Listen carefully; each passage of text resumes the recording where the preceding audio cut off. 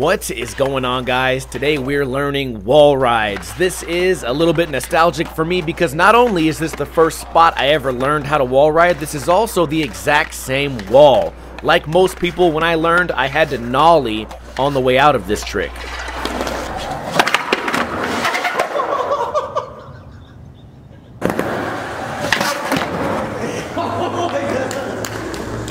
Pretty okay landing, but what I did not expect was to hit a pebble and then go shoulder first into the wall on the real wall ride attempt.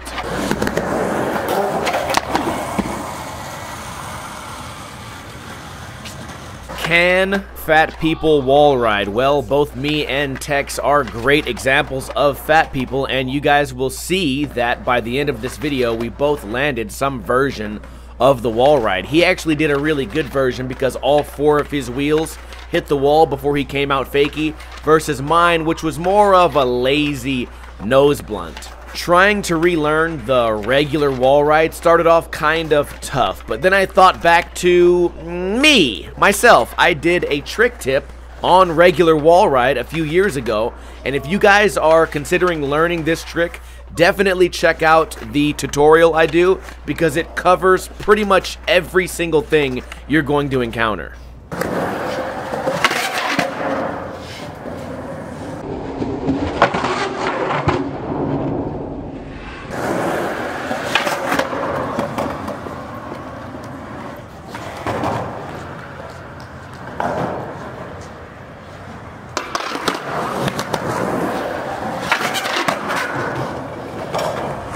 Obviously, the first one Tex landed was better, but that clip seemed cooler because we landed it back to back. Anyways, I hope you guys are having a great weekend. Kuna Matata.